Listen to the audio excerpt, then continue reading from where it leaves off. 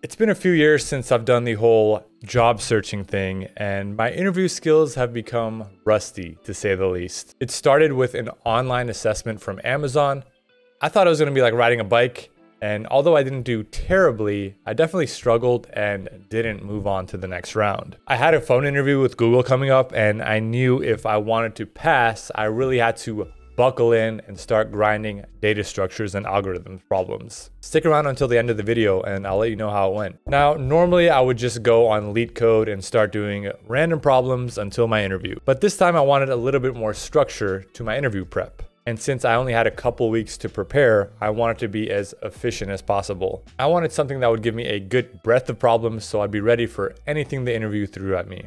I had heard of a list of questions people had been using called Blind75. If you've never heard of it, there is this website called Blind, which is basically an anonymous forum for tech employees. And someone posted a curated list of 75 LeetCode questions that covered core concepts and techniques for each type of question.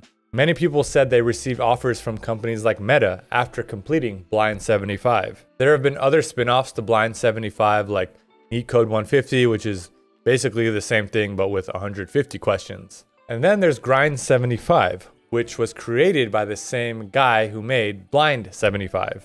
And he was basically like, I had no idea Blind75 was gonna blow up. It was just a list I quickly put together. So I made Grind75, which is a more well thought out list of problems. So I figured it was probably better to attempt this list. There is a website that tracks your progress, and even though it's called Grind75, there are up to 169 problems based on how many weeks you want to prepare for. Side note, if you're using the website to keep track of your progress, if you clear your cache, everything gets reset. I learned that the hard way, so I made this spreadsheet which keeps track of all the problems I did. So I put a 1 if I completed the problem and an X if I attempted the problem but I was not able to pass all the test cases. After about 2 weeks, I'd attempted 57 problems and completed 45. My main focus was the medium problems since that's generally the difficulty that you get in a phone interview. If I do have an on-site interview coming up, I will focus more on the hard problems because you're usually bound to get at least one of those in an on-site.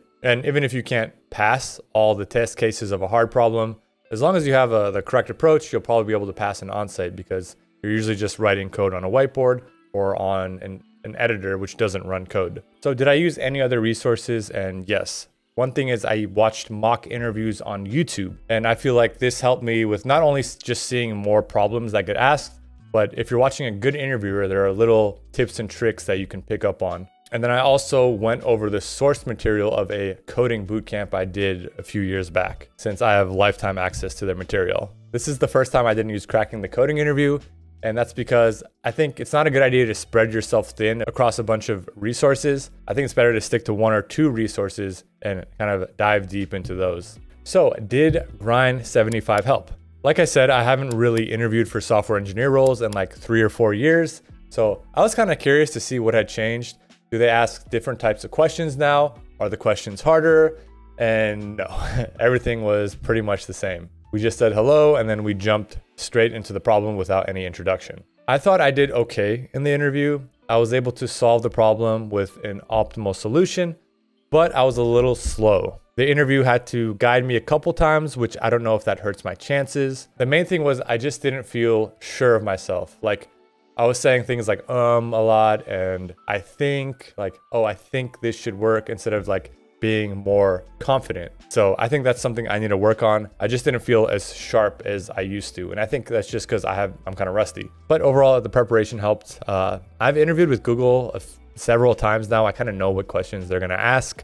So I did focus a little bit more on those types of questions, but there are definitely things that I still need to clean up. The interview was about a week ago and I still haven't heard back. I emailed my recruiter a couple days ago and he said he's still waiting for feedback from a couple people, which is like, I only interviewed with one person.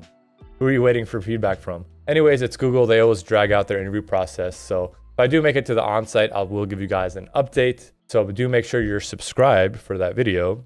If I don't make the video, that means I didn't pass. So what are my next steps? I do plan on finishing or attempting the rest of the problems for Grind75. I do plan to do a few more interviews.